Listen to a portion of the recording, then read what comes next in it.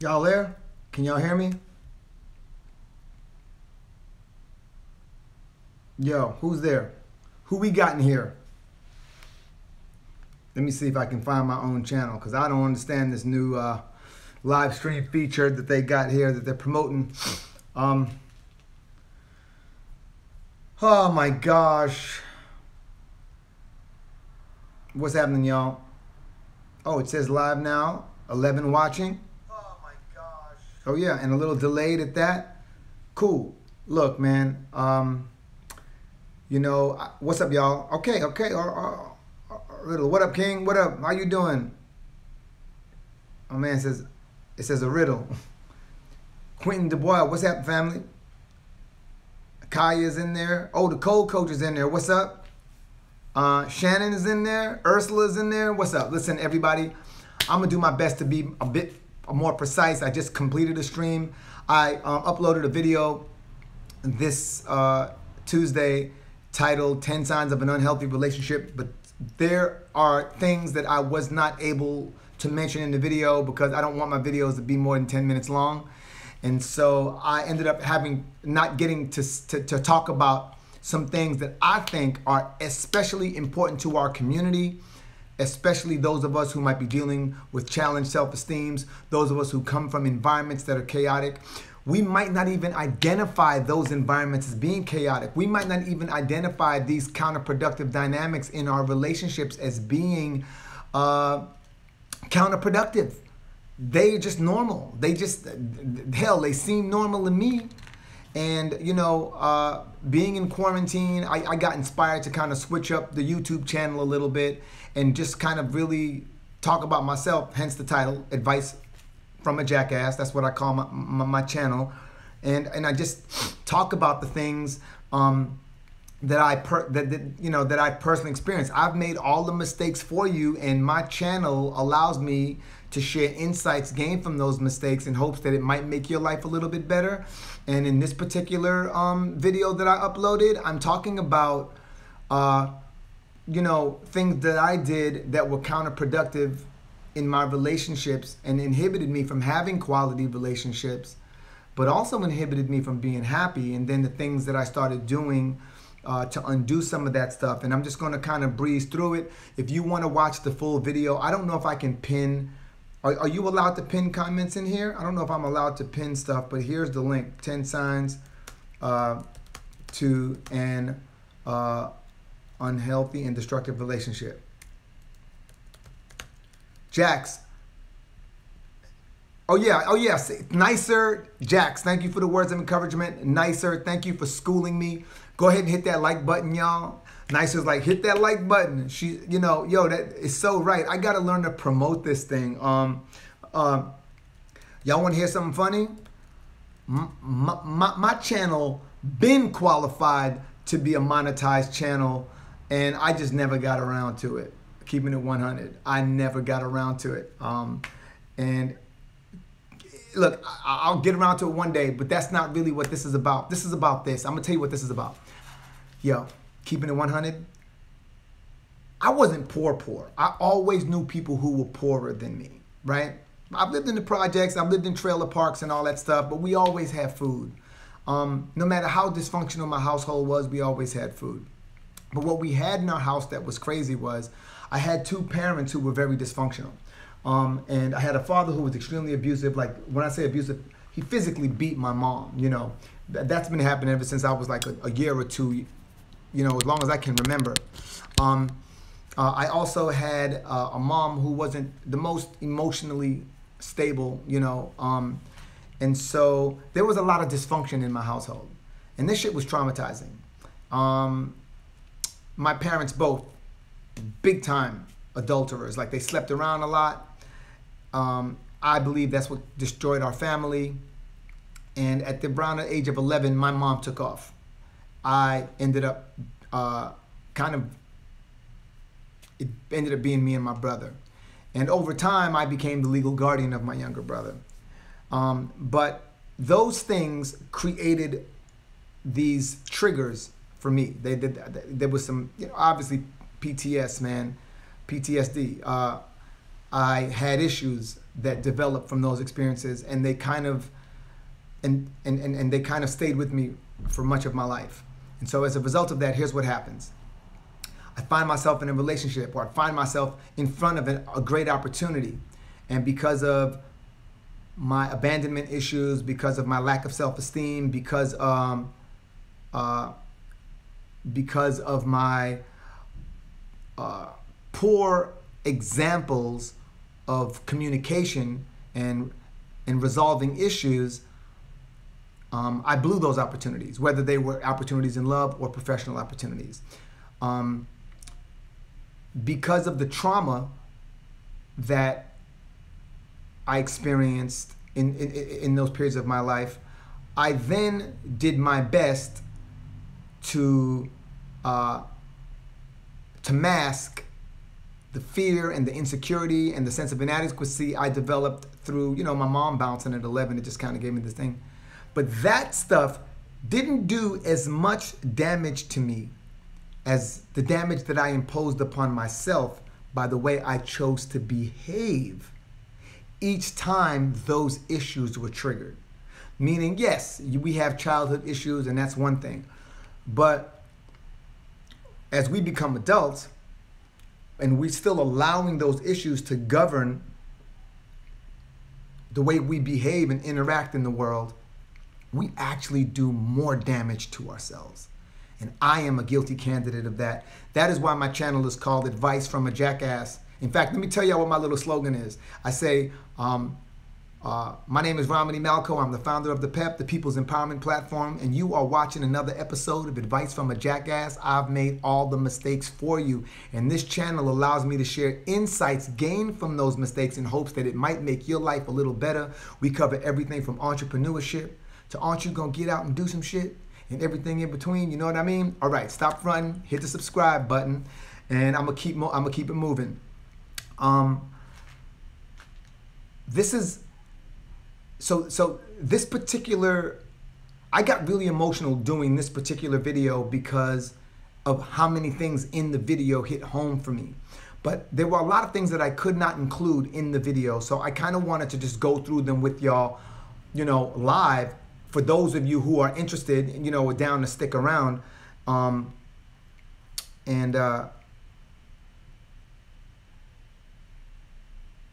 here it is. So one of the first things that I wanted to talk about in this relationship, in this thing is that I was in the type of, one of the best things I could have ever done for myself. And I don't know if I'm even on track. Let me just look through these comments. See what it says. I'm loving this conversation. Thank you, Kaya. Jax, thanks for sharing your story. Oh, absolutely, Shannon. Thank you. Nicer. A marriage of lifelong relationship where both partners stay faithful the entire time is a small percentage. You know what? Listen, all of this is true, but I'm gonna tell you what I told my ex. What's the point of finding Mr. Right if all you do is spend your time trying to prove him wrong? I said this in a previous live. I'm not gifted like these other dudes. There's dudes out there that was born with 2, 3 penises, 9 penises. And so they all around with 8, 9 women because they got 9 penises to place. I got one dick. I got one dick. And I have been unfaithful. I dated a woman back in my 20s and I cheated on her. Never cheated again. I learned so much from it. There's a video in my channel called, it's called Why I Cheated. And it explains reasons that people commit infidelity and what I learned from the experience. But what I want to talk to you about right now is why I consistently ended up in dysfunctional relationships, how I contributed to relationships being dysfunctional, why I consistently chose people that were wrong for me, and why I consistently chose environments that were toxic. That's what I want to talk about, because a lot of us are doing this, especially coming from the communities that I grew up in. And I'm telling y'all right now, this didn't just mess with me personally. It messed with me professionally as well. I'll give you a prime example of how it messed with me professionally. I could not be in the company of people who wanted me to be in their company. I could only be in the company of people who needed me. You get the difference? So the people that were like, yo, Rom, come hang out, that's cool. I didn't know how to function in that environment. I only knew how to function in the environment of people who were dependent upon me, right? Part of that is being the caretaker of my younger brother and the guardian for the most of my life of my younger brother. Part of that being my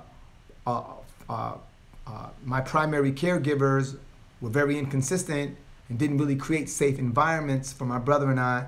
So we had a lot of craziness in our household, and you know, just a lot of unfortunate things happened, and we developed very little trust through that. It's very difficult to trust. So as a result of that, I tried to control everything. And the reason I chose people who were not necessarily self-actualized or chose people who were dependent was because in my mind, I had this equation that I could control a dependent person. And the likelihood of that dependent person making me feel abandoned in the same way that that I did when I was a child would be less. I thought, yeah, if the person's dependent upon me, they're less likely to abandon me and make me feel that.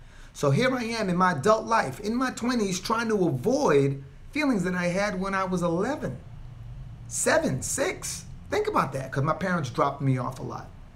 So basically, the mind of a 7-year-old is governing my 20s. Think about that. So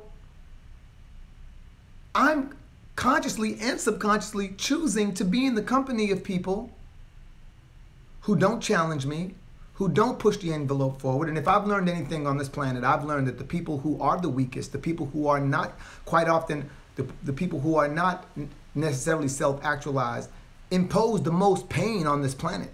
They hurt people the most on this planet.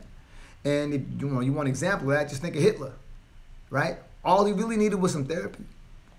The long and the short of it is that I consistently did this and repeated this pattern over and over and over. And it wasn't until my divorce about 12 years ago that I really got real with myself. And that's what I'm about to dive into right now. I'm going to dive into that right now. And I'm going to start with, I made notes and everything because I was like, I don't want this to be too unorganized. You know how these things can just kind of like straggle on. I'm going to start with some of the things that I messed up. Right? And one of the things that I really did poorly was I tended to date people who was waiting for them to change, or I would date people for their potential, not for who they were, but for who I thought they could be. And they got inspired by this idea of who I thought they could be, but it wasn't who they were.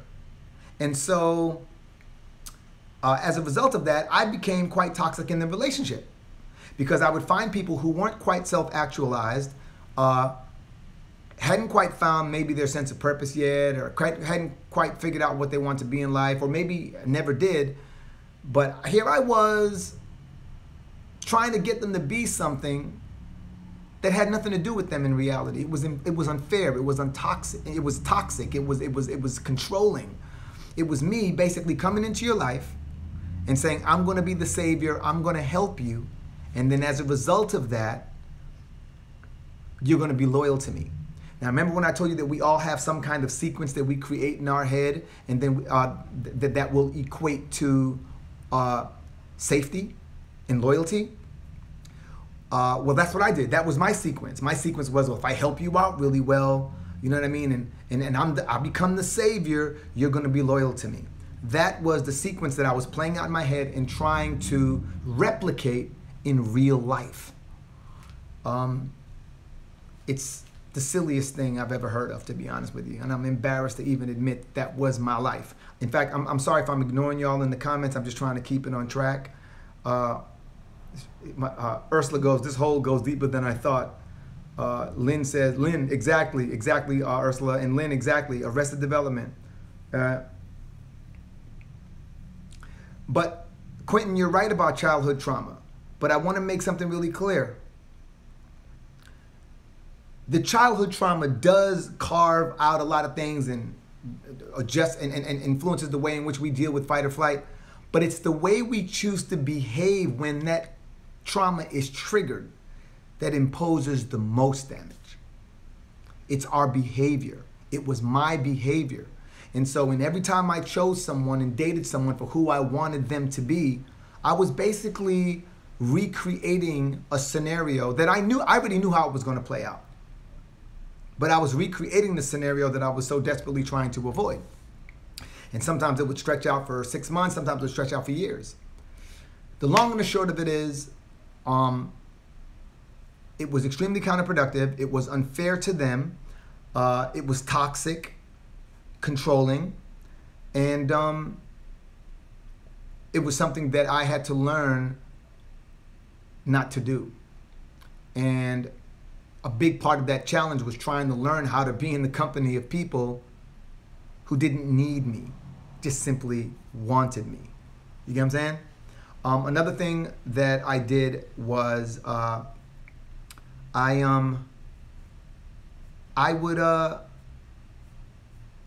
this number, sorry, I'm looking for my numbers here. I also had to deal with fear of being single. Now, I was never afraid to be single. Actually, being alone comes very easy to me. I have to make myself socialize. But I'm sorry, I'm trying to read comments and get this out of here. I had to make myself socialize, but what comes with that is, it's not necessarily fear of being single, but it's anxiety attachment. I had a lot of that. A lot of anxiety attachment. Remember I talked about the abandonment issues? Remember recently I made a video about the emotionally unstable man? Remember that? And how he might have anxiety attachment? Well, this is me talking about myself now. And so what would happen is I'd be in a relationship, and when you deal with a sense of abandonment, not feeling safe, within your household, or your primary caregivers not being consistent in your life, what you end up doing sometimes, it affects you in your adulthood, and you become you are always anticipating the person you're with in your adulthood abandoning you, cheating on you, leaving you, talking shit behind your back. You are always anticipating the worst. Whatever your greatest fears are, you're anticipating them. And so that's why, and listen, I'm gonna be real. Like, I cheated once in my life. I was in my 20s, never did it again. I'm 51 now. And one of the things that, for me, I'm very transparent, not just with you, but I'm transparent with everyone. So I've never dated a girl who's like, I need to know the passcode on your phone. I've never dated a girl who was like, I need to know what your password is. But they've all known what it is, because I didn't hide it. I didn't keep it a secret. There's nothing to hide. And if someone came at me sideways on my phone, that's just their business. You know what I'm saying? It's like, first of all, I don't know, I got some shit here. First of all, it's like I told you in the beginning, I got one dick, I put it where it belongs, and then, and then I keep it moving. The other thing I wanted to say is that by always anticipating this, I would become subconsciously controlling. But that controlling was actually me becoming clingy. It was really a form of being clingy. And so, for instance, if my girl went on a little vacation or something, when she calls me, I'd kind of be short with her and distant. That was me subconsciously. I wasn't even aware that I was doing this shit, but that was me basically trying to deter her from going away in future scenarios.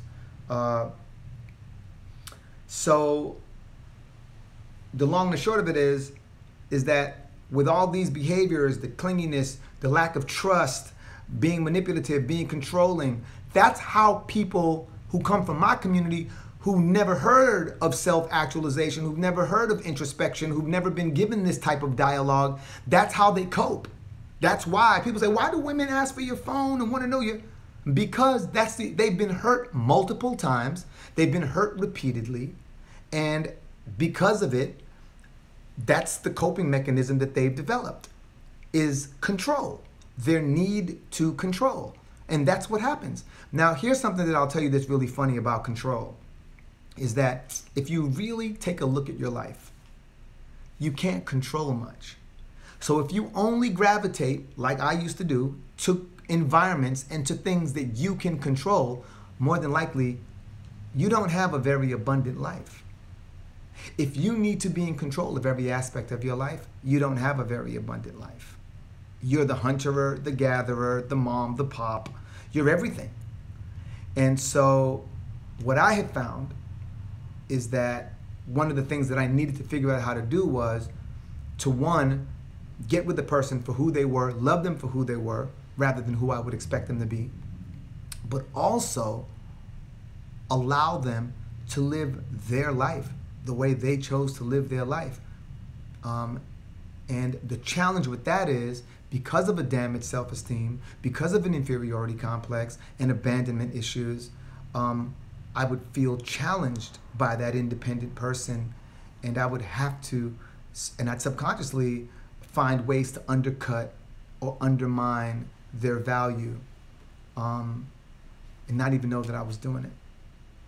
The reality of it is, I'd be looking at them, why do they do this? Or why do they, is this common sense? What's wrong with them? And be like, when I really took a look at myself, this happened in my relationship. I was like, I do the same shit they do, just do it differently. I just don't want to see it, but I'm doing the same shit. We're mirroring one another, whether we want to believe it or not. And that was humbling. That shit really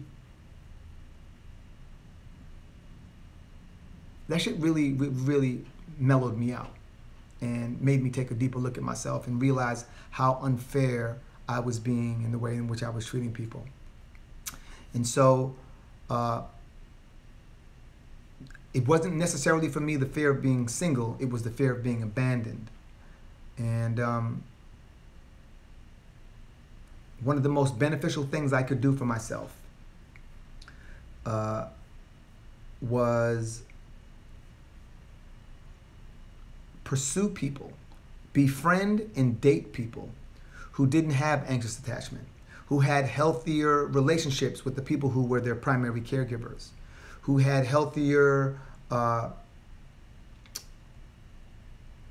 relationships with their pursuits. You get what I'm saying? They didn't operate from this anxious, needy place that I was operating from. And those people gave me examples that I wanted to apply to my life. I saw their swag, their calm, and the way in which they navigated through the world, and I thought to myself, man, I want to operate, I want to live like that. And so those role models really helped me carve out a better idea for myself of how I wanted to live my life. And also, along that journey, I met a lady, and she was out of my league, y'all. She was older, she was wiser, she was more accomplished, she was wealthier, she was everything. And I was a lot younger and broke as hell. And, she made an effort to include me in her life for 2 years before we ever started dating. She went out of her way to be my friend, out of her way to eat lunch with me and sit down and talk with me and hang out with me, be at the beach or be, restaurants, whatever, or just kind of sit and chill and watch TV or listen to music. She went out of her way. And that did a lot for me. She made me feel as though I was worthy, and it was someone that I actually looked up to. And then we started dating. We ended up dating for a very long time. But that really helped. And so I kind of started trying to make a habit of pursuing friends who, honest to God, just had healthier relationships with the people in their lives, with their family members, healthier relationships with their friends, and the way in which they communicated, and kind of use them as role models. I've got some other things that I also did and I want to share. Then let me look at the comments really quick because I don't want to just be talking to myself here. Question for you, big homie. Did your time in the Marines make you take a good look at yourself, i.e. who am I and what am I doing here? Honestly, man, when I was in the Marine Corps, I don't think I ever really stopped to really do any deep evaluations. My deep evaluations didn't really start until after my catalyst breakup. Everyone has a catalyst breakup. I don't know if you know what that is, but basically You date someone that you believe you truthfully love, and what you find out is that that person is really just an enabler. You and that person are enabling one another to continue believing the things that you grew up being taught. Enables you to consistently carry out the belief system that you grew up being taught, the examples you had set for you. And so, like, my dynamics, the way in which I spoke to her is exactly the way her dad spoke to her mom, and exactly the way my dad spoke to my mom. And so when we broke up, by the way that we broke up was I cheated, just like my dad, and then told on myself. She immediately went out to exact revenge, and she cheated. Listen, all of these, if you don't want this slow motion version of any of this, all these videos are at my channel. All you got to do is go to my channel right now and make sure that you just look for the specific title. You know, Why I Cheated, Emotionally Unstable Man, 10 Signs of an Unhealthy Relationship. Are you an empath or a sociopath? It's all there, bruh. It's all there. You know, she went out exact revenge, and my ego was unable to handle the fact that she was cheating on me. I was actually fine. I actually wanted to be out of the relationship, but my ego was extremely damaged, and I really felt bad because of how I hurt someone who was so supportive and loving towards me. But the relationship was probably over 4 years in. I wanted to experience other things. I was so drawn to dysfunction, and it wasn't a dysfunctional relationship at all. I was just drawn to drama due to my inferiority complex. And so I found ways to self-sabotage a relationship, and I did. And it was until that breakup, I call it the catalyst breakup, because you don't just break up with her or him, you break up with your beliefs. Everything you thought about yourself, everything that you believed was right, you suddenly start to question, like, wait up, I did some fucked up shit. What's wrong with me, fam? What is my problem? Hold up. And why do I believe this? And why do I eat this? Why do I eat this part and people eat this part of the same thing? Like, everything, every single thing. Catalyst breakup. And was the beginning of me rethinking my thinking and really taking deeper looks into myself. And really, I just started doing sun up to sundown meditations, man, where and for me, listen, I want to make it clear. Meditation for me doesn't mean I'm sitting here in some disciplined pose. I could just be laying on my sofa looking at the sky all day. All day. Sitting at the beach all day. Sun up to sundown, just sitting still, drinking water. That stillness, no phone, no radio, no TV, no homies coming over, all day. That changes my life every time. I got a whole story about that I'll share with y'all later. But I'm just making sure that I'm not talking to myself. She's like, dude, you are on fire tonight. Thank you, Sarah. DSB Business says, your videos really bring perspective to some experiences I've went through and learned from. It's helpful getting another perspective. Hey, man, thank you so much.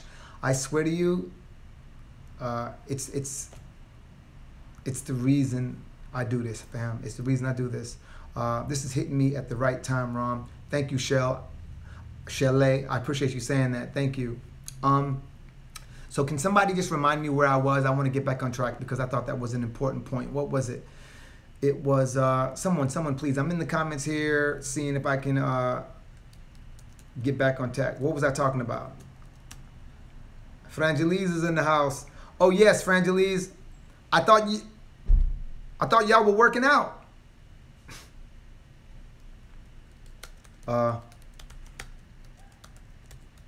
Someone's Parenting Autism 101 says, your YouTube channel is my therapy.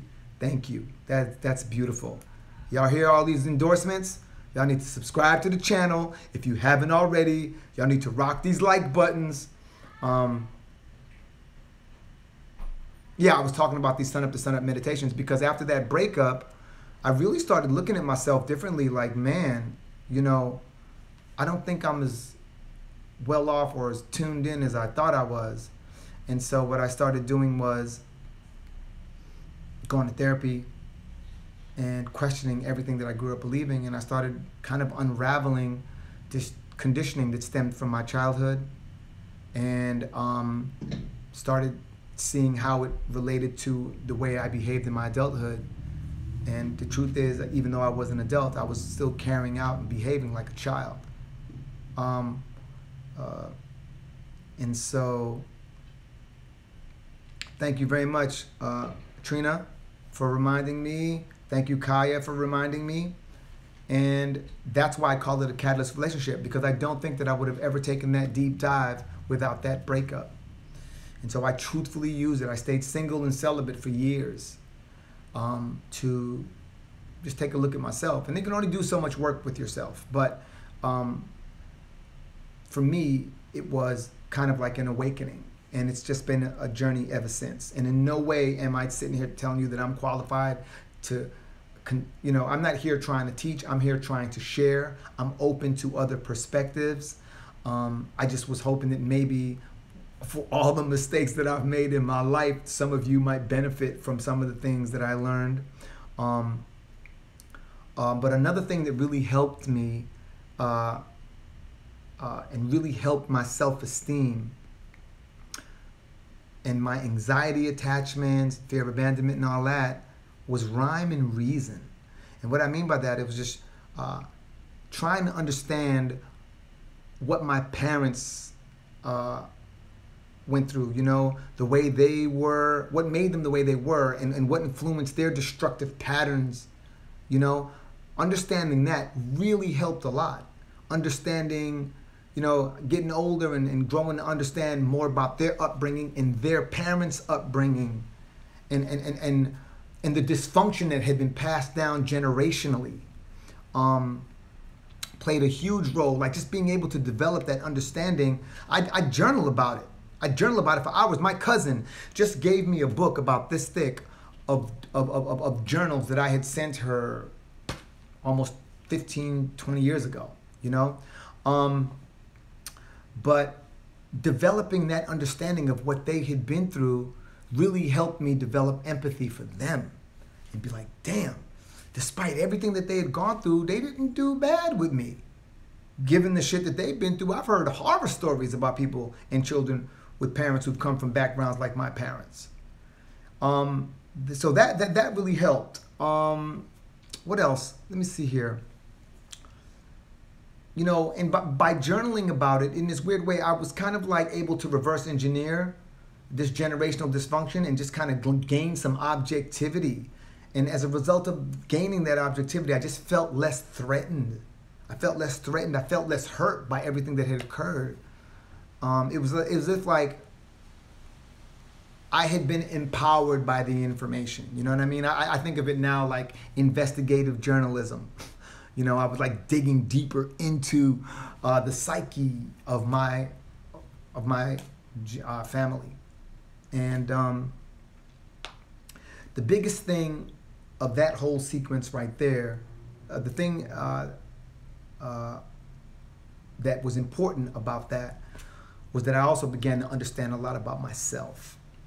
And the most important thing I believe, or one of the most important things, was in learning about myself, learning where I was weak, where I was in the areas in which I was kind of underdeveloped, the disorders that I was suffering from.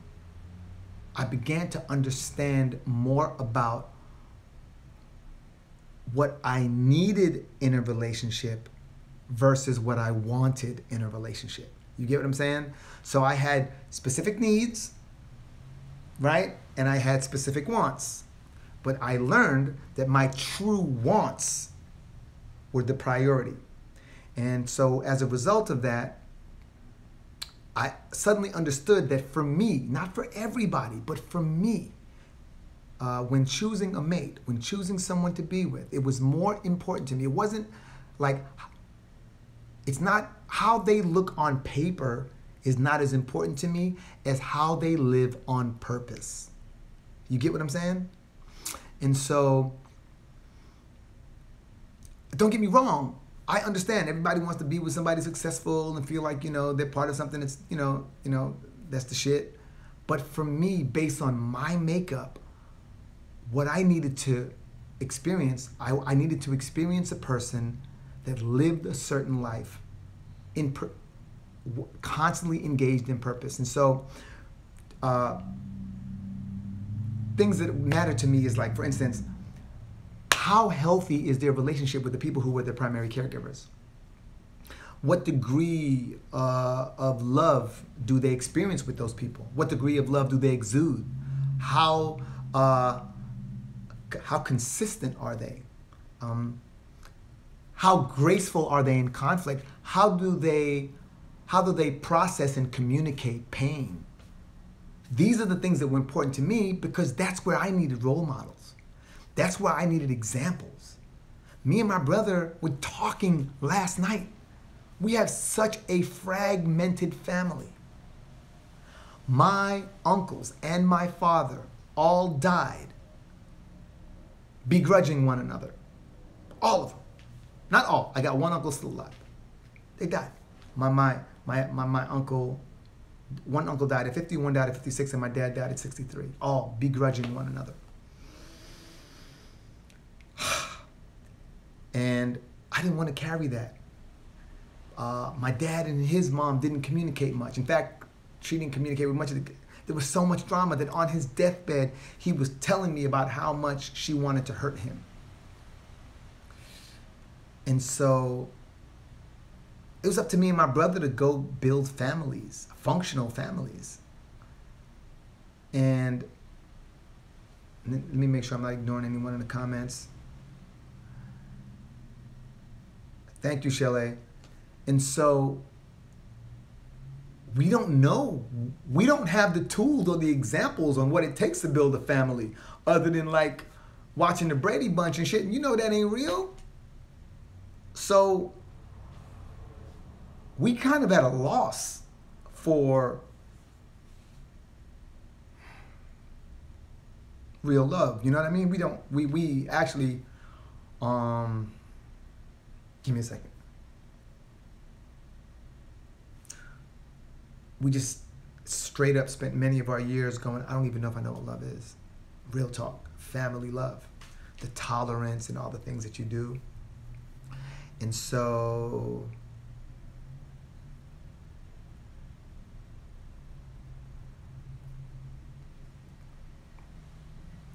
we needed to find the people who could give us those examples. And one of the things that I learned in couples therapy back when I was married is that it's very important to allow your partner to influence you. You've got to be open to their suggestions, their ideas, their interests. And that's one of the ways that me and my brother have consciously allowed our partners to influence us, is what it means to be part of a family. And we've learned a lot, and I ain't gonna lie, it's the happiest I've been. It's the happiest I've been. And even still, there's drama, you know? Like, when I say drama, like, I was kind of walking around with this attitude, man, looking at my lady, because, like, looking at her like, don't you have common sense? Don't you see these simple things? And I would really let it get, like, upset me. And so I kind of had this negative tone all the time. And she kind of told me to kiss her ass. And it's not really her nature, but she kind of told me off. And I really had to take a look at myself. And when I really stopped and thought about it, I was like, oh shit, I do the same thing I'm complaining about. I just do it in a different way. I don't want to see that. I want to see her shit. Humbling, yo. And, you know, had to apologize. And had to apologize, not just with, I'm sorry, but apologize with behavior. And, you know, she's even said, she said, I definitely feel a different vibe with you now. And I'm like, I'm glad that you do, because what she said influenced me, and it really made me take a look at myself. And I think that one of the most difficult things, that people, it's most difficult thing for people to realize is they're with somebody for 2, 3, 5, 10, 15, 14 years. And they think everything's wrong with this person. They got so much resentment for this person. But what they fail to realize is there's no way that you could be there if to some degree you were not mirroring one another. And when you mirror someone, it doesn't necessarily mean that you are emulating one another. One of you could be an introvert. One of you can be an extrovert. One of you could be loved by your social group, and the other could be hated. One of you could be very irrational. One of you could be rational as hell. But how you may mirror one another is maybe there's an aspect of you, like I may have like a really damaged self-esteem, right? And as a result of that, I overcompensate. I have this inferiority complex, so I overcompensate and pretend that I'm the shit, bragging about my cars and all that other stuff. I could be that kind of person. And I could be with someone who's constantly reminding me that I ain't shit. That person's mirroring me. They're not mirroring my persona. They're mirroring the real me. They're echoing the voice within me that whispers quietly to me at night, you ain't shit. You ain't shit. That would be an example, right? And so I think that when we say we mirror one another, we look for something so much more obvious and blatant. But no, it can be as subtle as that. Because a lot of us are operating in our survival personality, meaning the personality we developed the moment we were told that we were not adequate. We were convinced that we were not enough. We became something to prove that we were. So we've kind of abandoned that truth underneath the surface, that true us, and created a persona that was more acceptable. And so the person you're with quite often, and you've completely forgotten who that person was. You've abandoned that kid. But the person you choose is quite often mirroring that little kid inside of you, that little boy or girl in you. Right, wrong. Okay, I hear you, Coach. All right, so let me take a break and acknowledge some things here.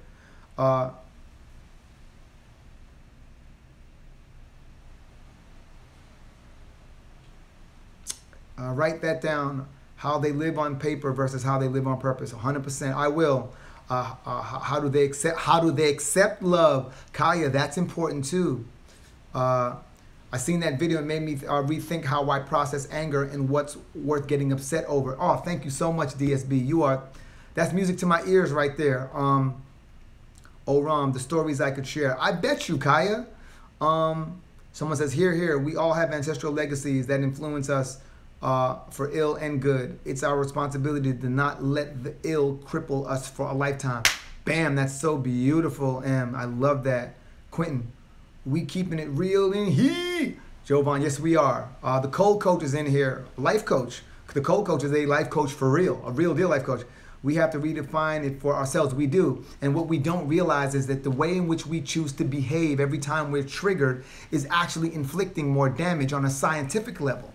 Because when we create all this chaos and drama and respond in this fight or flight mode, we're wiring our brains. We're carving these pathways, and we're sending all these signals throughout our brain, and it's exhausting. It tears us down. It shuts down our immune system.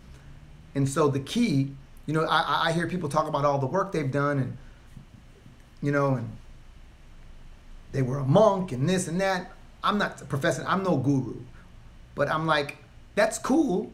I think I could be really cool sitting in a mountain or sitting in Tibet by myself in a cave. I think I'd be pretty chill.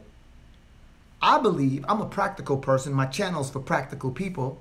The opportunity to do the work is in the moment of crisis. How do you behave? How do you carry out? How do you behave and carry out your duties when faced with a crisis? That's the best opportunity, in my opinion, to do the work. What character do you display in the moment of crisis? You get to do real work then. I can't just, okay, some shit's going down. Let me get a flight to Tibet. Let me go sit in a fucking mountain. Come back and talk. No, I can't do that. How do we deal in the moment of crisis? That's a great opportunity to do the work. And the more you do it, the more you're rewiring so much going on in here. I like that. Apologize with behavior. Thank you, Lynn. Thank you. Mirroring what you may not even perceive. Exactly, Shelley. Exactly. Someone said, put it on a shirt. Someone says, got some catching up to do. I forgot. Subscribe to you. You talking some real stuff. Oh, please subscribe. South Central Dreaming. I hear you. What song was that? South Central Dreaming. Oh, is that California Dreaming? Anyway, I have some people to refer to you, though, Rom. LOL, seriously. Coach, I ain't no life coach like you. I ain't got that. You know, I ain't up there like that. I'm really just sharing my joy. They could definitely subscribe to my my YouTube channel, and I'm be glad. Advice from a jackass, and I'll be glad to tell them everything that I've experienced. Someone said, in the process of rewiring right now. It's real shit. Alex, I'm feeling you. Thank you. Man, do a video on introspection. Honestly, Quentin, all my videos on introspection. Most of everything that I've done lately since quarantine has been on introspection. But there's so many aspects, so many psychological disorders that a lot of us are suffering from, especially coming from the dysfunction that we come from, especially in areas of poverty, because this isn't the dialogue. And when I say poverty, I'm not just talking about black people. I'm not just talking about black and brown people. I'm talking about poor people in the United States of America. In fact, the United States of America is one of the only places I've lived in my life where poverty equates to ignorance. Meaning, if you are poor, you are denied quality education. Only place. I lived in Trinidad and Tobago, and I went to school there, and missed 2 years of school in the United States of America and graduated on time. That's how far ahead Trinidad had me.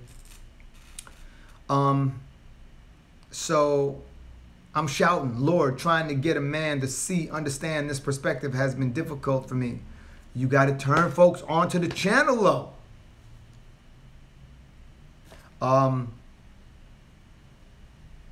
Someone said, advice from a jackass is the best type. That person lived to tell tales. I'd say it with my heart. I really have lived to tell some tales, man. And it's all true. But moving right along. Thank you. Moving right along, I wanted to get back into it, but somebody kind of helped me where I left off. I forgot where I left off. Let me see if I can remember. So I was talking about things that I had kind of done to kind of help me undo that. Was, yeah, understanding generational trauma and understanding what my parents had been through and how we had inherited this gave me a lot more empathy, allowed me to reverse engineer a lot of trauma in my family and in my upbringing, and helped me learn to relinquish the need to control. Because I know for a fact that if I gravitate to environments that I can control, they're very small environments, because in the reality, in the truth, I can't control much of anything. Because none of us can control much. If we want lives, abundant lives, we have to relinquish the need to control. We have to relinquish the need to micromanage. So where are we going from here? Good evening from Florida. Tisha D.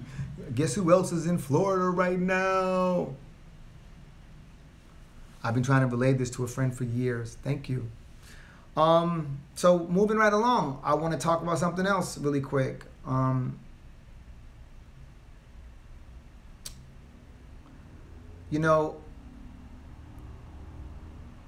there are a few things that have been instrumental in me feeling better, being more confident, and willing to pursue dreams of mine and not shun people and opportunities that could benefit me. There are a few things.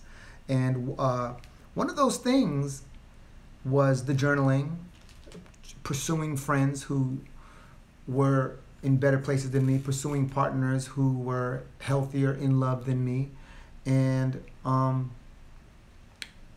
therapy, man. Going to therapy. You know, and there's a difference between therapy and empathy, okay? A lot of people are paying X amount of dollars per hour to get empathy. But therapy is different. You go to a therapist, you spend months sometimes just uncovering layers of shit you weren't even aware of. And that therapist is giving you an objective ear and an objective perspective that you may not have considered. And those little 1 hour or 15-minute sessions give you some great aha moments. Some great aha moments. And, you know, I provide links. I try to. They should be there. I'm going to go look and make sure, but if not, I'll make sure to put it in this video. Or you can just add, you know what you can do? You can go to petrequest.com and you can just ask me for, when you sign up, you can just ask me for links, because I always try to provide links to online therapy, because therapy really helped me. And I'm going to give you a quick example of how it helped me. The first therapist I went to wasn't very good. She was trying to talk about the things she thought I wanted to talk about, but she wasn't really addressing me. And quite often when I brought up things about myself, she'd somehow spin them around the things about her. And the first time I went to that thing, I was like, oh, I don't know if I'm gonna do that again, but all right, cool. But then I went back a second time and it happened again, and I was like, ah. But literally just having that experience, it shut down about 40%, 40% of my negative internal dialogue. Shut down about 40% of it. Because I'd suddenly got this understanding that, wow, I can sit in a room across from an objective person and speak out loud. This person's going to allow me to hear myself, share their 2 cents without being judgmental or harsh or critical. And then I'm going to walk away with no strings attached, as long as I pay before I leave. And I was like, damn, that calmed me so much. And then I found the right therapist, and that really helped. And then I moved on to another therapist after a couple of years, and that helped. And I moved on. I keep doing therapy. And so I would say to anyone who hasn't had the experience, 1, you make sure that the therapist you're seeing is challenging you. 2, you make sure that you're not confusing empathy for therapy or sympathy for therapy. And 3, you got to do the homework. You've got to do the homework. So think of therapy as you getting an opportunity to apologize. Remember I said we talk about like we creating this survival personality the minute we're convinced that we're not enough.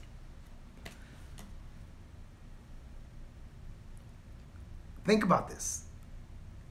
You created a new personality. So that 6-year-old boy who was told that he wasn't deserving of love got left behind, and you took off with this new persona. You took off with your new ditty. The 6-year-old boy's still back there believing that he ain't worth nothing. You got him tucked back here, and you doing your ditty. You know what's crazy?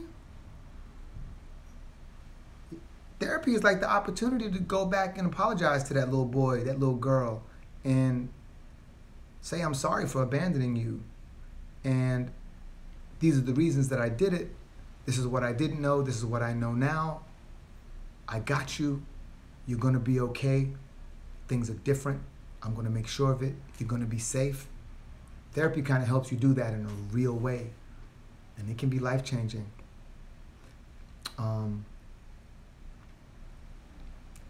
So, we're coming up on an hour of this, and I don't want to drag it out too much, but I just want to say, if you can, please subscribe to the channel, share, like the video. All these things make a difference. And,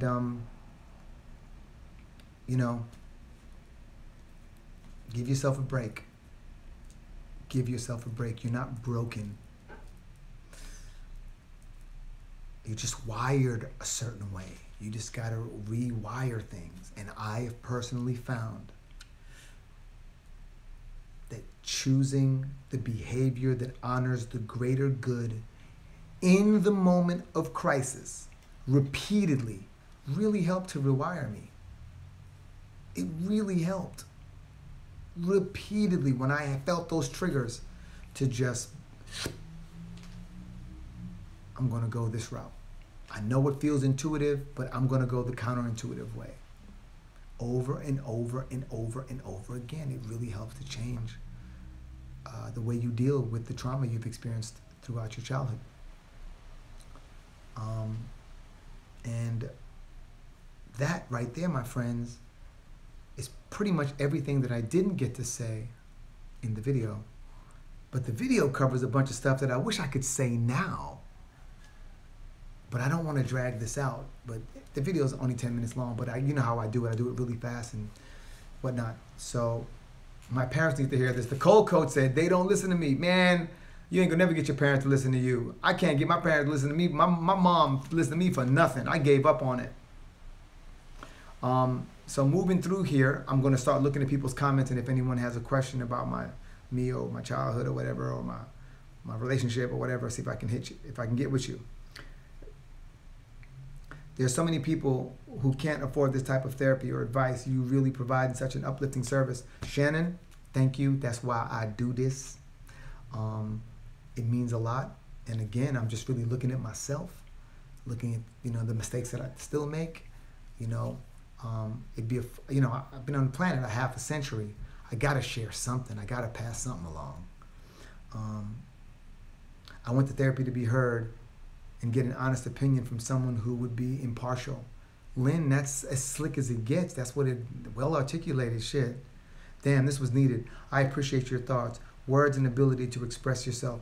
Yes, thank you. I appreciate your thoughts, words, and ability to express yourself. That's beautiful. Thank you very much. Jordan, listen to this, y'all. Jordan Panasuk says, pursuing friends is something I regret not taking seriously earlier. Now, as a 36-year-old, time goes by too fast, and then you haven't talked to buddies in 8 to 10 years. Facts. Because we're all so pressed for time these days, and there's so many distractions. Who's making time for someone, or who's prioritizing someone who isn't willing to prioritize them? Who? Not me. I just did a live on Facebook, and one of my closest friends of all time, been knowing his brother since '89, he would just go through periods where he'd just write me off. Wouldn't hear from him, wouldn't return my texts. I used to go, he'd have his daughters on the weekends. I'd go to his house, pull him out of the bed, take him and his daughter every weekend, fishing, camping. I just wanted his daughter to have some kind of experience, right? That's how tight we were. And there would just be periods where dude would just kind of write me off. And then he'd be like, man, you know me, you know how I am. And I fell in love with someone, became a stepdad, and these children became my priority. And my brother had 2 baby girls, and all of a sudden we had our own compound and our own family. And truth is, I love that dude, but he's not a priority in my life anymore. And no hard feelings. I understand we all deal with our issues and our trauma. But it's just, relationships require effort on both sides. And again, don't forget what I said. I learned this. If you want a great book, there's a book titled 7 Principles to Making Marriage Work by John Gottman. And one of those principles that I learned, a couples therapist gave me that book when I was married, and when I was going through my divorce. And it was, one of those was allowing your partner to influence you. Same goes for your friendships, So I hope y'all take heed to Jordan's words, because I think they're important. Shannon, there are so many people. Oh, I already read Shannon's.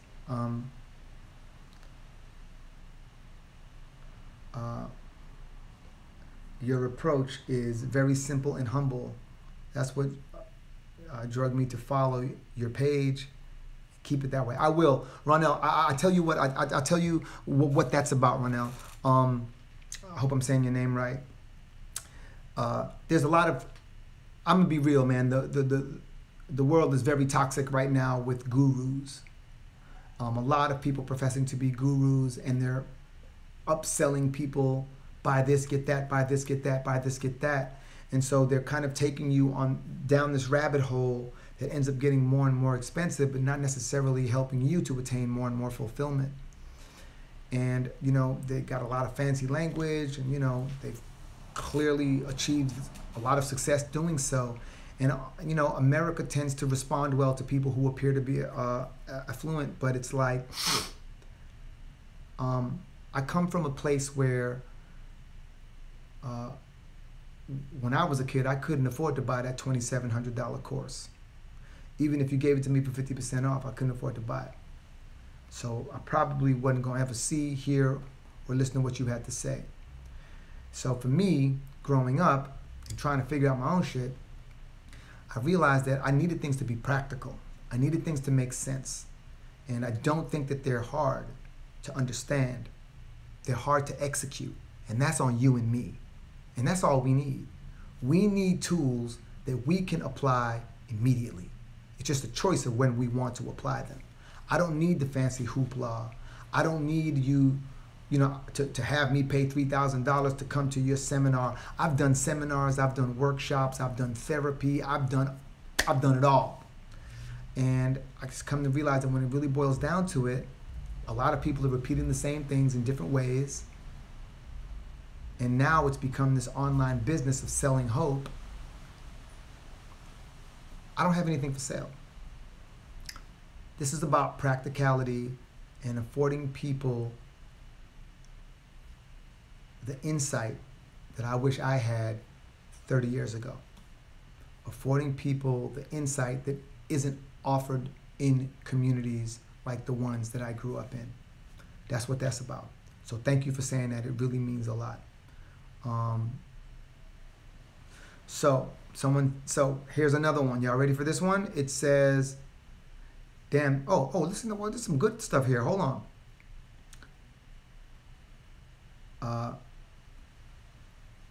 Thank you so much. Thanks for sharing your experiences. Inner child work.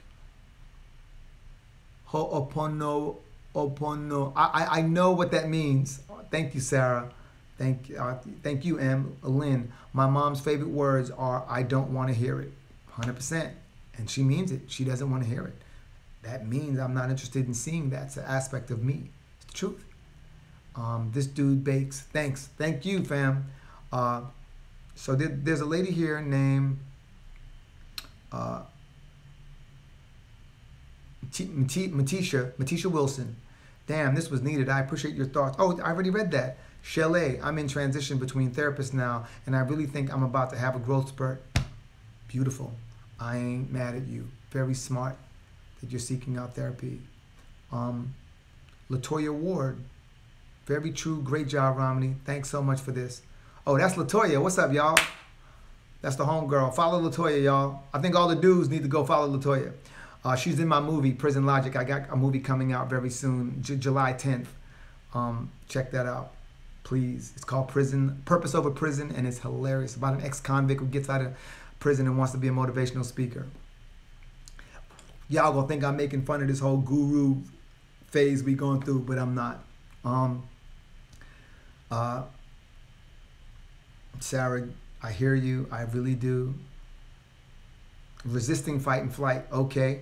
Moving on. Oh man, I've had those friends, energy suckers. Yeah, you got to be careful of that. And quite often we're choosing them to feel significant. So M, after recognizing that you needed to adjust your behavior and perceptions, how did you trust yourself in an intimate relationship again? Well, there's a couple of things. You can only do so much work on your own. The truth of the matter is that people need people, whether we want to believe it or not. It's just that the way that I did it, and this is the last thing I'm going to say about things that I believe helped me. So remember when I was saying how a person looks on paper isn't as important to me as how a person lives on purpose? Well, part of that was me for the first time really sitting down and writing out, okay, I know what I want. What do I need? And I can't let my wants influence my needs. I need to really look at what's needed here.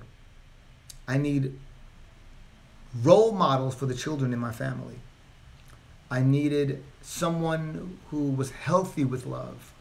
I needed someone who was in good standing with their primary caregivers. I needed someone who was crystal clear on her purpose and was actually living that purpose. You know, I fell for a woman who is extremely passionate about helping kids with special needs, and she's a speech pathologist for kids with special needs. And when I met her, she was completing college, and I was like, she literally had 2 kids. You know, she'd already had 2 kids, one of which is a teenager now, and put herself back in school. She used to say she felt so old in school. But anyway, what I did was I made that list, and that list became boundaries. I need people who don't do these things. And that list of boundaries is kind of how I chose my next mate.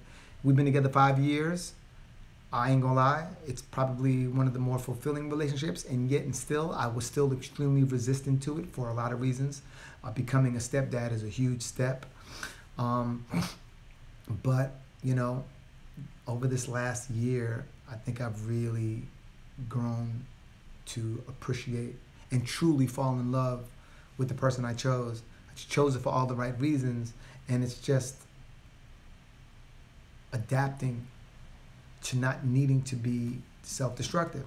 And so, in regards to trusting myself, as you asked, I just kind of felt a little bit of confidence in being really honest with myself about what I needed. And don't laugh, because prior to sitting down and really looking at myself like that, I thought I needed a perfectly round ass. Perfectly round ass. I thought I needed, keeping it 100. I thought I needed like, I thought I needed big titties. I really did. And like, I needed like a really flat athletic stomach and shit. I thought I needed her to be 5'10". Like, I'm not fucking around. This is shallow shit. I'd never written this down, but those are the things that I pursued. You get what I'm saying? That's what I wanted. But when I got to looking at myself, what's going to be the most healing? What's going to be the most helpful? I started looking at what I needed. Once you start getting that honest with yourself, there's a confidence that comes with that. Oh shit, I'm being real with myself. I'm being realer with myself than 90% of people in the world right now. And so it doesn't mean that I was supposed to go into this relationship and be perfect. I've fucking been an asshole in and out of this relationship. I'm a lovable asshole. But you know, I feel like I'm still growing up in this relationship. And it's fulfilling, man. It's fulfilling. It's very different from any relationship I've had before. And so, if you're watching, I love you. I love you with everything in my heart. I love you. I don't know why you put up with people like me, but I love you. So moving right on. I hope I answered that question. Let me know if I answered your question, by the way. Black folks need black therapists. Most of them can help us more because they know our experience. You know, Lynn, I would agree with you, but because of the fact that I've had multiple, for me, and everybody's different. You know, and I don't know, maybe my perspective is different because I grew up in a West Indian family. My dad was Trinidadian, and my dad was Trinidadian and Venezuelan. My mom's Trinidadian. Maybe I have a different perspective, but keeping it 100, I've gotten I've had amazing breakthroughs with Jewish and Christian therapists. I've had amazing breakthroughs with Indian therapists, black therapists, white therapists, Hispanic therapists, Asian therapists. I've had amazing breakthroughs with all of them. And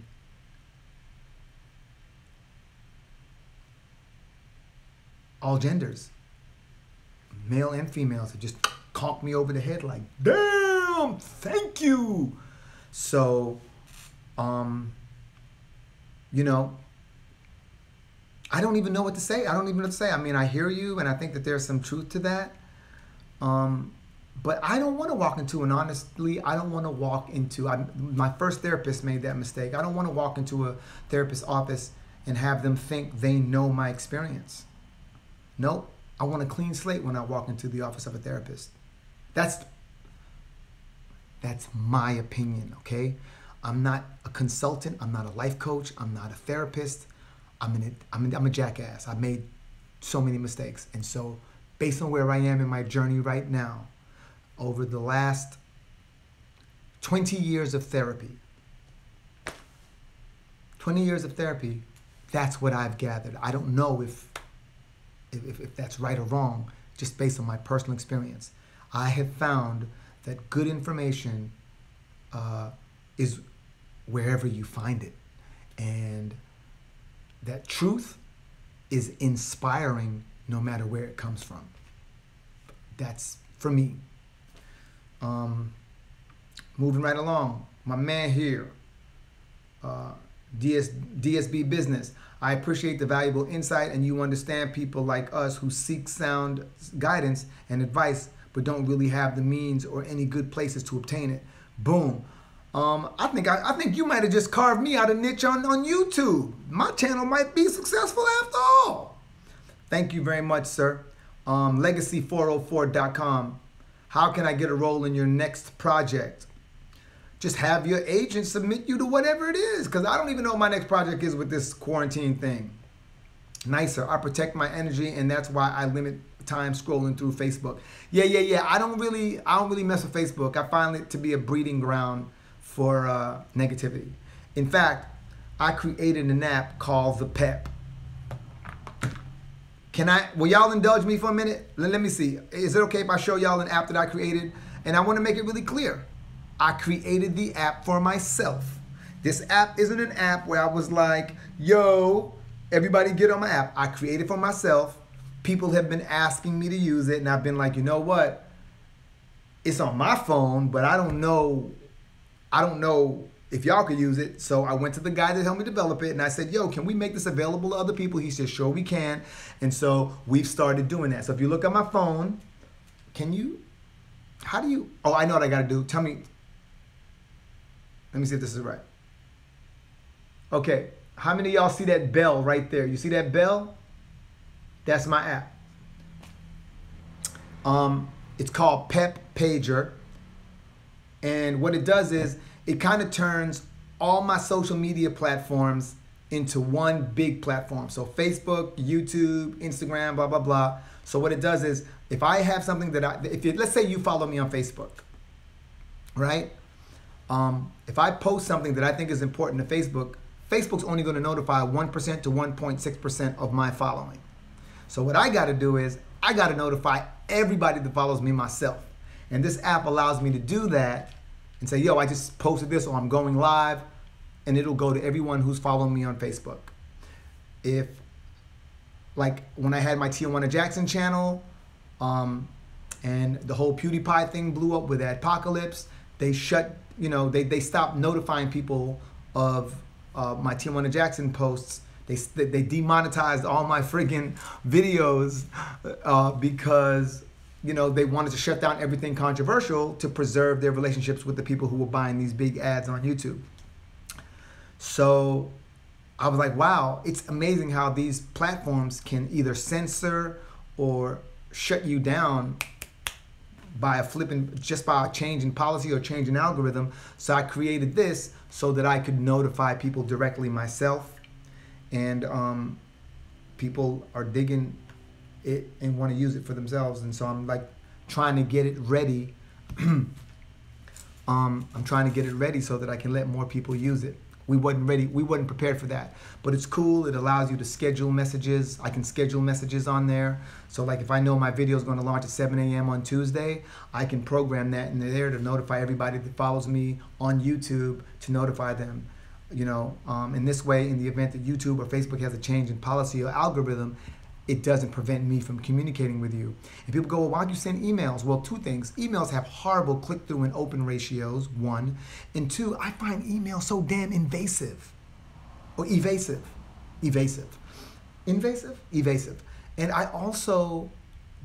I've been doing text messaging for 4 years, and it's like that too. People don't know this, but every 500 followers you get a new number when you do the text messaging thing. So people are always like, who this?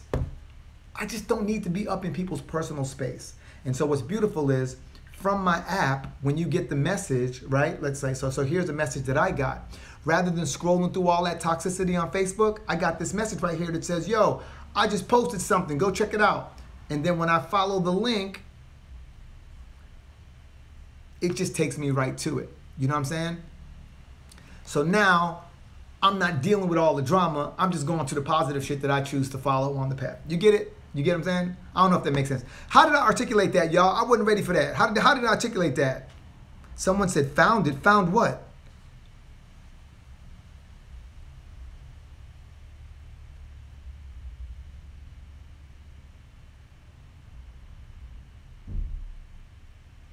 Okay, sorry. Getting back on track. But yes, Nicer, I don't really be dealing with that Facebook drama. So I would like to hear your thoughts on being a stepfather. Oh my God, man, who are you? Robert Davis. Damn it, I'm putting your name next to this. Robert Davis. Being a stepfather. Dude, that's going to be a video for show. And you know I come with facts. Okay, moving right along here. Thank you, Robert, for that idea. I'm going to have to do that later.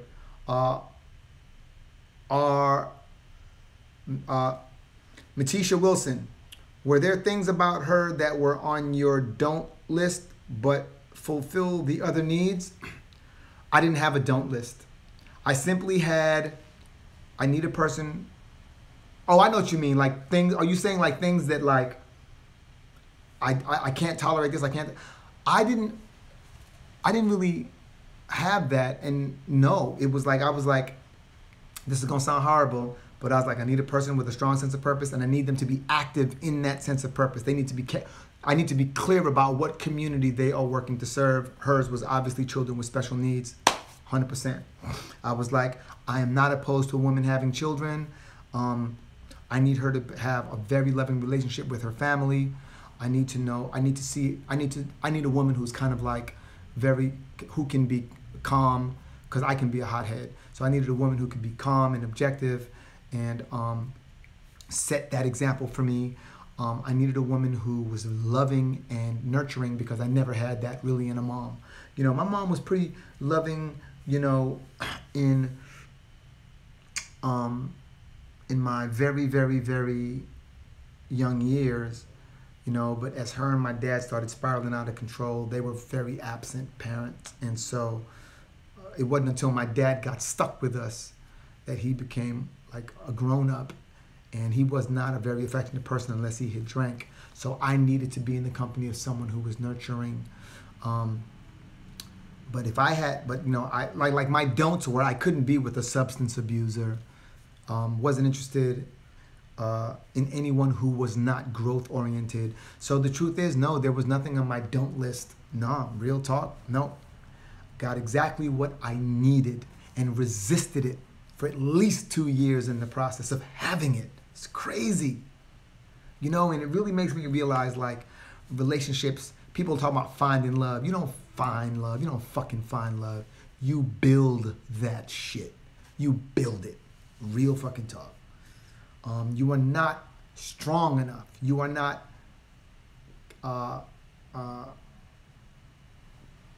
you're not stronger than Mother Nature. You're not stronger than the universe. You can't arm wrestle with God. It's like you are being put on a path and in the company of people and in the presence of people that are intended to help you heal, whether you like them or not. You ain't strong enough to shake that. That's just the way it is. And so the key is to learn from it and make that list of boundaries that most of us never even knew or heard of in our household, and go from there. And then that one might not work out. You got a few more things to improve upon on a list of boundaries. And to me, the best list of boundaries comes from really identifying yourself and seeing all of the weaknesses. And it makes you humble because you go, damn, somebody's dumb enough to be with me? What is wrong with her? Damn, you gotta love and appreciate her. Damn, you gotta love and appreciate her. Because when you really see yourself, you realize that we as human beings are heavily flawed. No one's ideal. No one. Moving right along. You did answer my question. Thank you very, very, very much.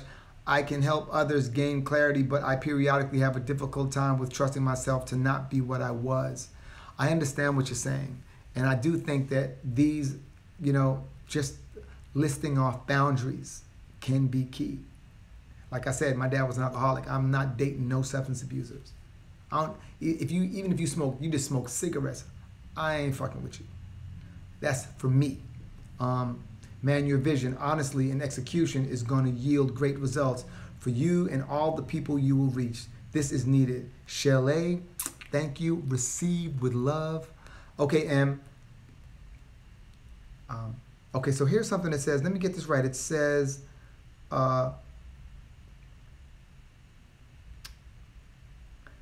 Jamaican me that.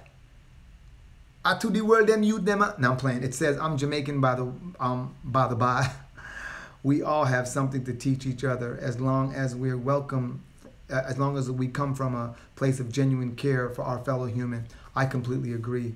I completely agree, sister. And that's them is facts, and that's what people like. I'm not just sitting here saying this is the way it is. I'm really sitting here being open to all perspectives. And as you can see, I'm including people's comments in this conversation. By the way, don't forget to subscribe to my channel. What the hell, folks? Y'all better be subscribing to a brother channel and watch that video, 10 signs of an unhealthy relationship. But yeah, if you're not open to perspectives, what are you doing? Are you truthfully on a path of trying to learn? The co-coach, the client-coach relationship has to be aligned no matter the race or ethnicity. Agreed.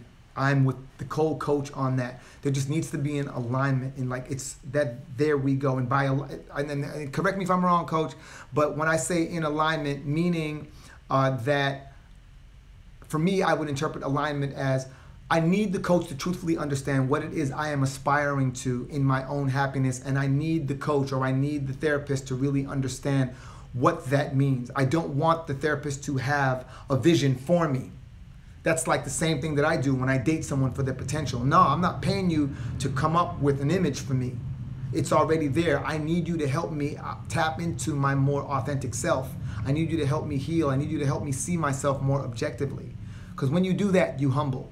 You get really humble. And you become grateful for the people that are willing to love you. I think that's what the co-coach means by alignment, but just wanted to reiterate. Were you ever a cheater? What made you stop cheating in your relationship? This pisses me off. Alicia, you did not watch my video why I cheated. You are not subscribed to my channel, and you need to be subscribed to my channel and hit the notification bell right now. Or you can follow me on the PEP. Just go to peprequest.com. I cheated once. It wasn't chronic. I didn't cheat over and over. I cheated once. And I regretted it. I told on myself. It ended our relationship. To exact revenge, she went out and cheated right away and let my ego know how it felt, and it was horrible. And I never did that again.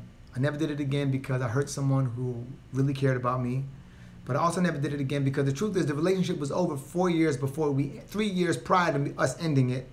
And if I just had been a man, I would have stepped up and said that. But I didn't have that. I didn't have enough character to do something like that. And so as a result of that, I cheated, just like my dad, and it destroyed our relationship, just like my dad, just like my mom. So seeing the trauma of seeing me repeat these patterns was enough for me to be like, I don't want to be like that. That begets what I grew up experiencing. We don't want that, right? And so I hope I answered your question. Oh God, are we talking about cheating? No, we're not really talking about cheating. Agreed. I just think that they have a deeper understanding of where we come from. You are entitled to your opinions. I appreciate you. No doubt. You know what? I truthfully believe that, people who can genuinely understand your history or, the trajectory of your existence in the United States of America can make a huge difference, without a doubt. DSB Business, how do we download the PEP? All right, so check it out. Like I said, I wasn't ready for people to want to use the PEP. So I don't really know. If you want to be a guinea pig on the PEP, it's available to Android users. If you go to peprequest.com, I'll put you on to that. Peprequest.com, and just request an invite. And if you're down to be a guinea pig, I'll get it over to you. That's it. Yes, show us the app. Oh yeah, show us the app. And I did. I showed you the app, right? Let me see. So let me go to the Google store. Maybe I can find it. How the hell do I do this? How the hell do I do that? So maybe if I just show you what this looks like, you'll know where to go find it. My apologies, y'all, for being so slow. Thank you for being interested in the app. Continue. Okay. So.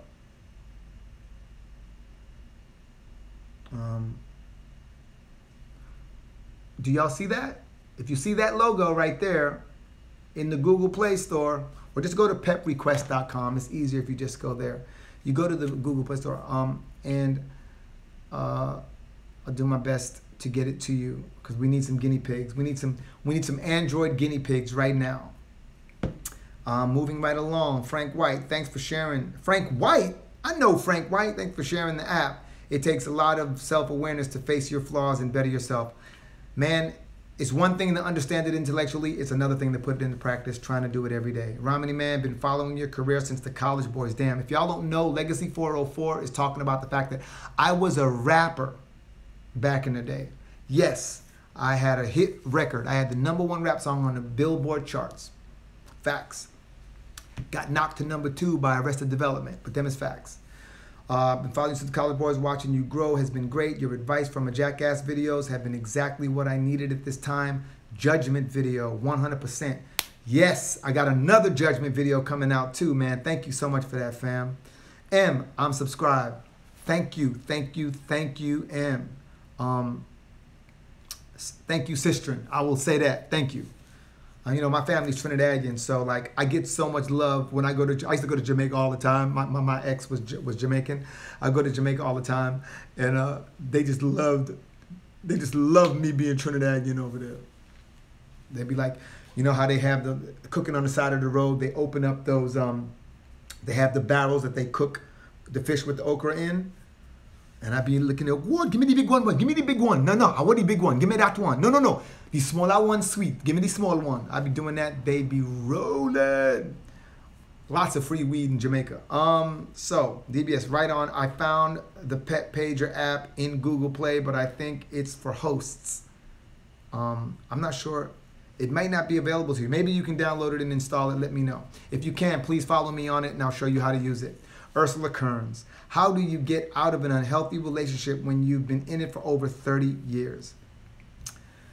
Man, I am a firm believer that if you come from an environment like I come from, if you come from places where we come from,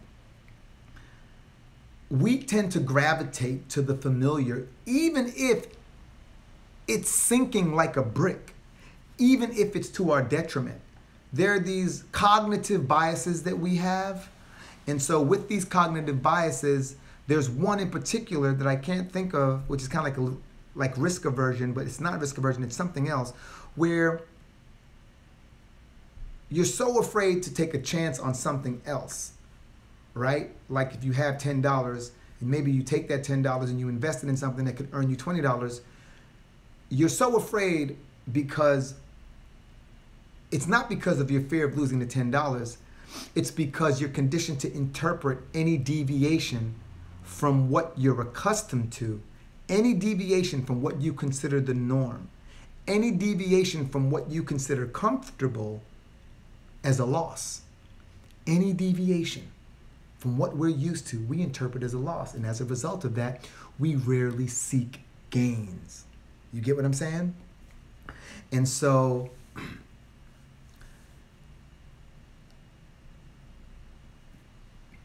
that mentality stays with us in everything. Relationships, investing, business opportunities. But the truth of it is that much of life management is the management of risks. And so I can't bring myself to ever tell anyone to get out of a relationship or how to get out of a relationship. But I do think it's important to assess the pros and cons and be very honest with yourself. I genuinely don't believe that two vibrations that don't honor one another can coexist. I don't think it's possible. And so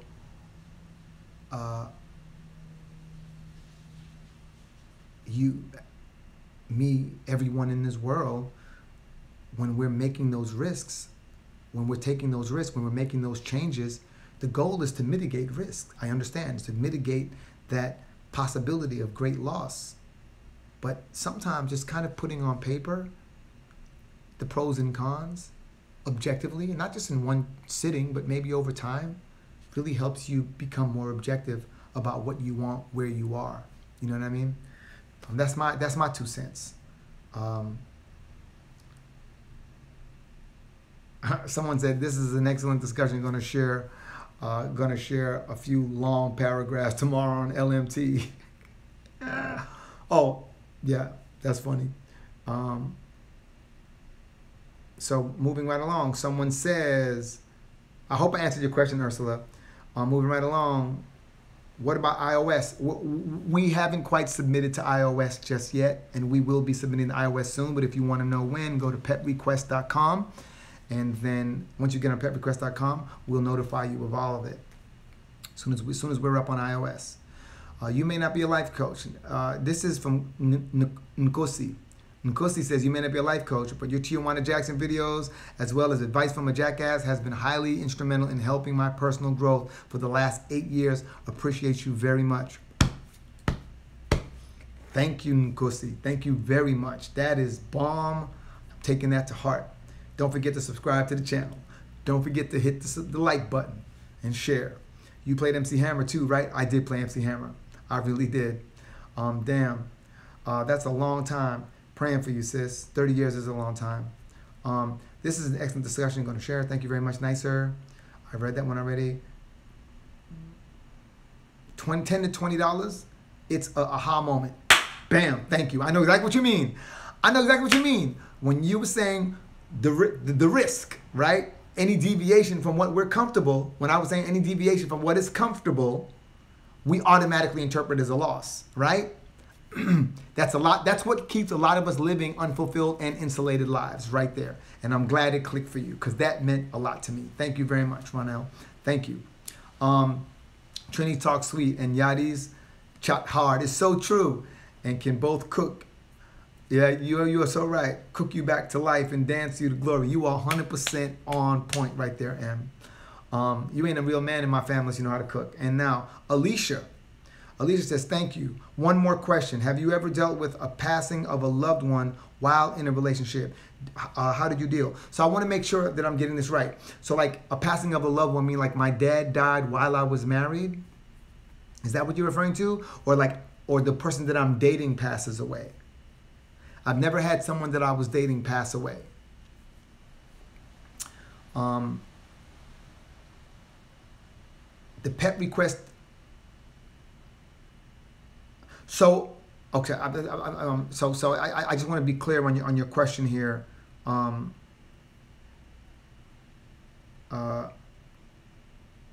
did I deal? Yeah, my father died while I was married, and unfortunately, my wife was not emotionally or psychologically present to be supportive at all during that time, and she just hadn't really grown up yet, you know, and neither had I, honestly. And so all I can tell you is my dad was half his weight, wearing a diaper, and I needed to pick him up and carry him to the toilet. and change his diaper and all that stuff. And to be honest with you, it was an opportunity to be there for him in a way that I didn't know that I could be there for anyone. It was actually a great opportunity. And unfortunately, I couldn't be with him the whole time, but I got to be with him for a while, and it definitely showed me aspects of myself that I wasn't even aware were there. And as far as my relationship goes, my marriage ended shortly thereafter. So I'm not sure if I'm even answering your question. Moving right along. My man said, the pet request notifications via email. No, they view the app. So what will happen is that app will just buzz you and let you know, boop, boop, you got a little notification pop. And then when you open it, let me see if I can show you. So this is me. So what'll happen is you get this notification, this thing will buzz your phone, and then you go right here, and those are your notifications. You see them? And then when you click a notification, when you click a notification, it just takes you right to whatever that notification was linked to. You see what I'm saying? I hope I'm doing it justice. Yeah. And so if I want to send a notification to, let's say, all the people who follow me on Instagram, right? I click that right there. And I can, it automatically loads my Instagram page, but maybe I want to send them to a specific link on my page. I just put a little message, tell them what it is. I put that link in there. I can schedule it if I want to. So if I want to, I can say,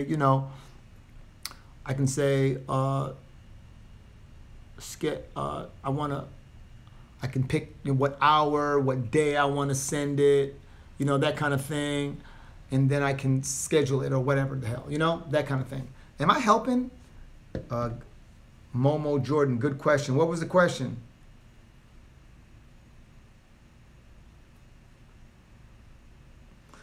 So,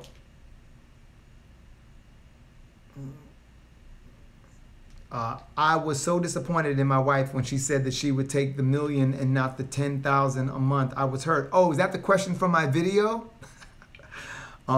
Everybody's different, you know what I mean? Some people think they have all the knowledge that they need right now. Me looking back now, I'd be like, give me that 10 grand a month, and I'm buying myself time to invest it wisely. I think now at this age, I would take a lump sum of money in a heartbeat.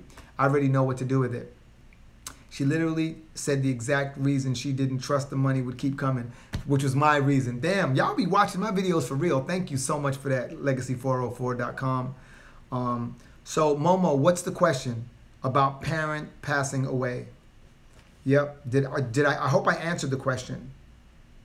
I experienced the same when my dad passed. My guy at the time could care less. Needless to say, he got canceled. Yeah, that was the other thing. You want emotional support when it matters most, especially and so I got all that now, man. I'm in good hands, man. I feel so taken care of. I'm sadly spoiled. It's embarrassing how spoiled I am that I don't tell folks what really goes down in my household, but I'm spoiled. It's craziness. Deal breaker sounds like a great subject to explore. What do you think? Emotional support from a loved one? I'll put it on the list.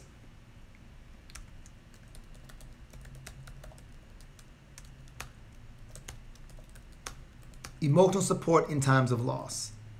How about that? Boom. Look into that. Wow. Anyone who can't be there to offer you support and condolences when you lose a loved one isn't there for you at all, no matter how they dress it up. Oh, about parenting passing away. Oh God, I got so much to say about my dad passing away. Oh, woo! Let's see, parent passing away. Yes, I will talk on that one. But yeah, me and my ex-wife, we talk all the time now. One of the things that we talk about, she always apologizes about, was not being there for me in that time. And her words were, she just hadn't grown up yet. She just wasn't aware. She didn't realize how spoiled she was, and she was trying to be a better person now. And one of the things that she realized was that she just kind of emotionally abandoned me during that period in my life.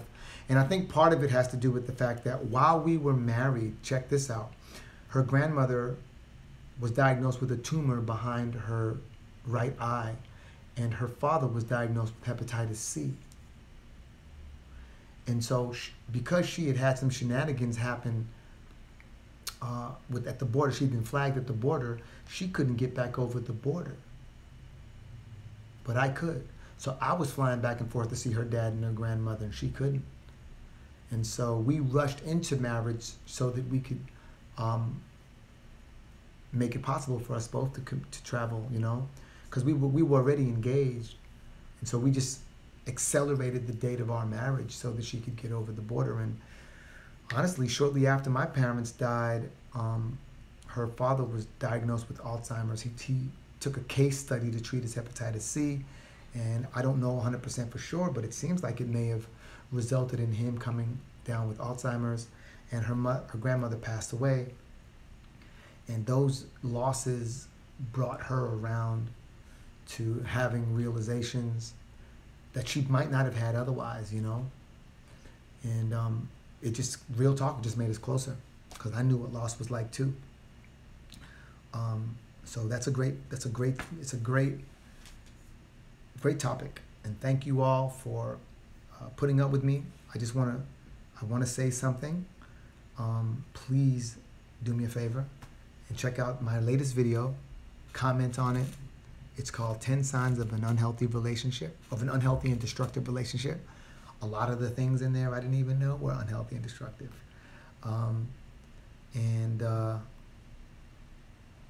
Please subscribe to the channel. My name is RomanyMalco. I am the founder of the PEP, the People's Empowerment Platform, and you are watching another episode of Advice from a Jackass. And this concludes another episode of Advice from a Jackass. Thank you for your patience. Thank you for your time. It's a brilliant video. I've shared it with my friends and family. Thank you, Em. Going over there. Thank you very much, Momo. Peace, big homie. Appreciate you. Nicer. Thank you, big homie. That's Ruth George, y'all. I answered your question, by the way, Ruth, about needing to know people's phones and stuff. Robert David says thanks. Thank you. I hope all of you subscribe to the channel, by the way. Have a blessed evening, folks. Thank you, Kaya. You have a blessed evening as well. Keep doing great things. We'll be watching. Share them all going forward. Thank you, my brother. Thank you very much. So I'm going to be sending you notification through the PEP, and you got to let me know if it's working and what you think when you receive it, what could be better. Now that you got it on, now that you found it, I got to use it. Damn, I was really trying to avoid that. You might be the first person to actually download and use the app. Damn, scaring me. Thank you, thank you, thank you. Thank you, DSB Business, thank you. Thank you, Nicer. And Caribbean Girl 7, share with my friends, thank you. You guys are helping me and making me happy, man. And your words I want y'all to know, man, your words of encouragement go a long way around here. Ain't nobody above encouragement, especially when it comes to stuff like this. Have a blessed evening, everybody.